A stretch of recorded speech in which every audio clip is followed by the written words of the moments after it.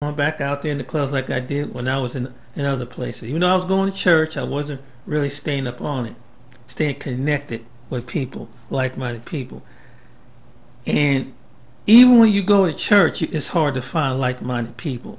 People put on the face, you know, they could study from the Bible, from Genesis to Revelation, but they don't understand that you are that book that's read of men who don't have no relationship with God.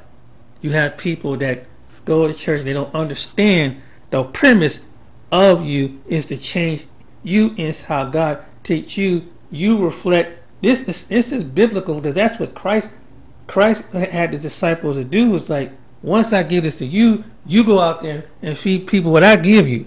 But it's funny when it comes to people. See, disciples did what they're supposed to do. When it comes to people studying the disciples in church, they don't want to do the same thing. They want to be selective and picky. You got some people they put on the front. They only want to do it just to make themselves look good in front of pastor or in front of people, but they don't do it for God. They do it in vanity. They want to do it just to be seen, but they don't want to do it. Some people do it for the wrong reasons. You got some people who are biased, who is prejudiced in church.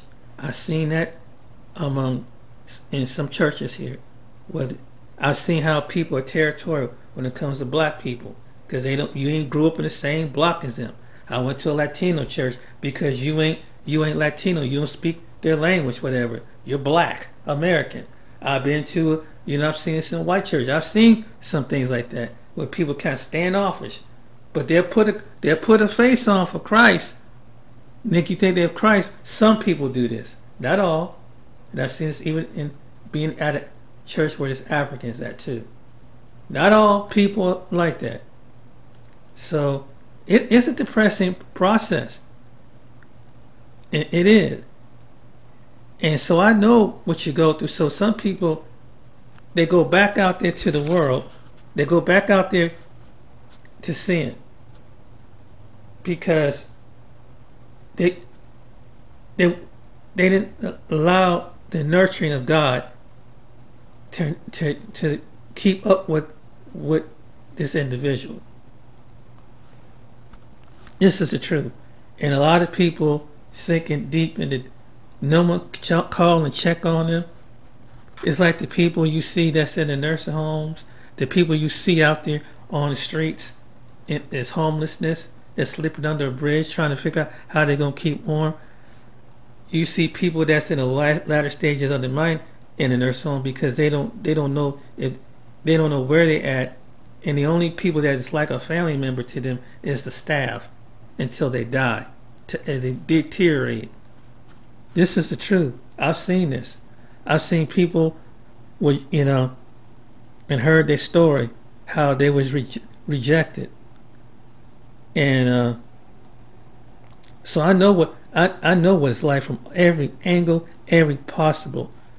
And sometimes before I came to here, it was amazing. There were some people that saw what was in me because God showed them what the pain I went through on the inside. He said, "You've been through so much pain, brother. How did you survive it? How did you hold on and hold all that pain in to the point it was supposed to kill you?"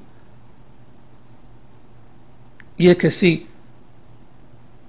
it's either going to take you down in your mind, or it's going to take you down in your physical body. Stress, duress, depression, it does take a toll on you. It ages you. Some people gain weight, some people lose weight, some people lose their hair, and eventually it's to you weed it out till you die, and you just want to die because it feels like you're all alone, you're all by yourself. And there's a lot of people that feel, and there's times in my life I felt like that. Some people you just want to cut away, and no one knows the pain but the one who put you in your mother. Nobody knows that pain. Nobody knows that pain but him. No one knows if you did something embarrassing, it's completely embarrassing, or you messed up. Maybe you lost your job, or you got fired from your job. You got laid on your job. Maybe it was something. It could be something that is going to be drastic, and it feel like it ain't. It don't look like it's going to turn around. But I say this.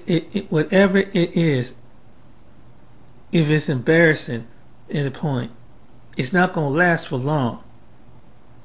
And even though the enemy will tell you, yeah, you just as dumb and ignorant and whatever he tells you, don't believe it. Sometimes he'll use people and say, yeah, I remember when you was at da da da da. Some people and ignorantly do it. Don't take it personal. I understand, because there's been many times. And when I came to Columbus, man, this when I met someone who was like my mentor, and she was a woman that mentored me, and her name is Pauline. And she told me, she said, God has not left you.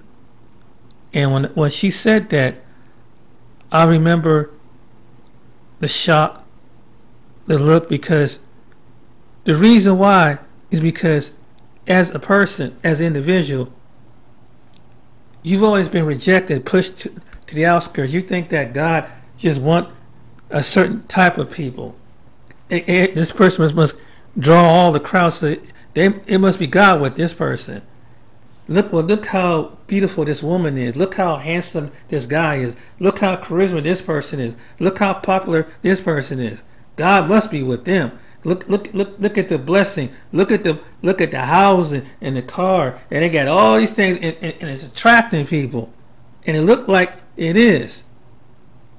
And it seemed like you, an individual, you an outskirt. You like the trees.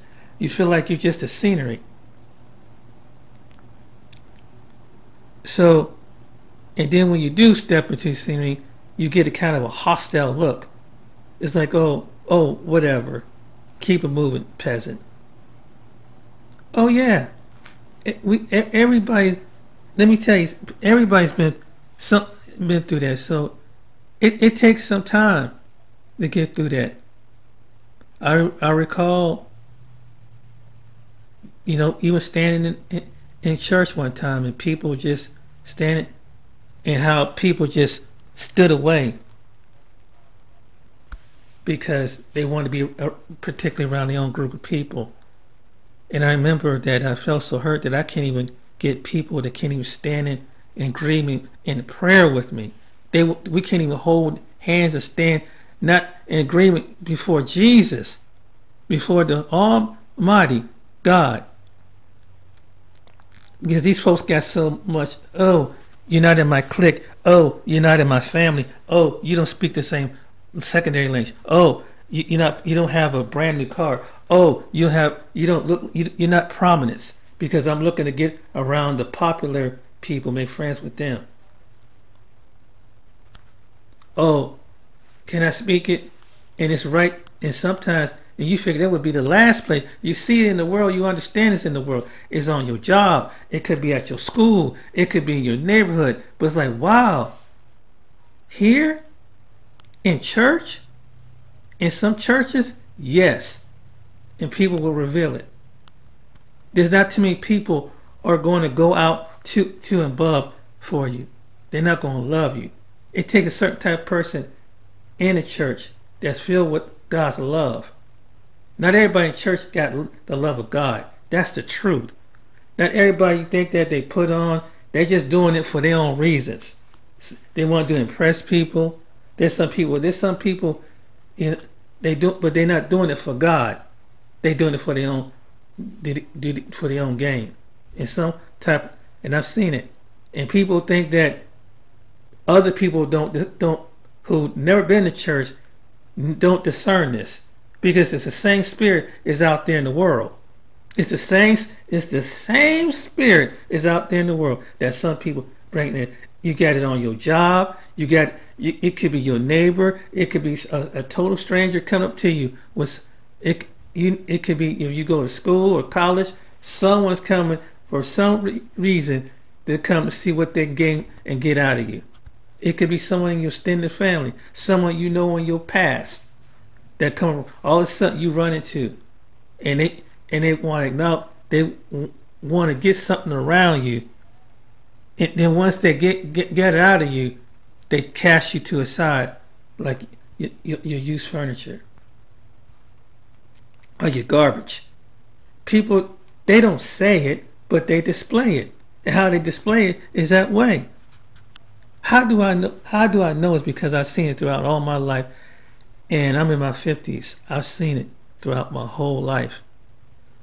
But I want to let you know that this is how I can understand, to the point that you can feel so low as a human being, you feel like you don't even feel human no more. And if God didn't have to came in and touched my life and let me know that, yeah, I know your walk. I know I've seen your time, and he's been in the hurtful times, the times, not having enough, not resources, money, whatever it is, not being part in how people rejected you and not accepted you. He knows all that. He knows. And that's what I went through. And I couldn't believe it. It's like, wow, this almighty God that I've read about, that I've gone to church and studied, care about me? Care, how is this? It's 50 billion people on the planet. How is the world? He knows about me. I'm one of the outcasts. You've been taught, you've been shown that you're an outcast. All your life you've been shown you're an outcast. Until he come knocking at the door of your heart, and he sends some people to let you know, I've always loved you. I've been looking at you from the whole time. I've been waiting for you to come back. I want you the choice for you to give your life, because I can give you the love that nothing on this planet can give you, the love that I can give you. And this is what every individual need to know, that don't matter who you are, it don't matter if you somebody like it is deformed or got a physical, a learning disability, or physical disability, whatever. You're not even physically attractive. It doesn't matter. And like I said, in the eyes, you may not be popular. You may not be like I said, the beautifulest woman or the handsomest man. It doesn't matter. Or a child. It doesn't matter. Because at the end of the day, you're still a jewel in God's eye. You still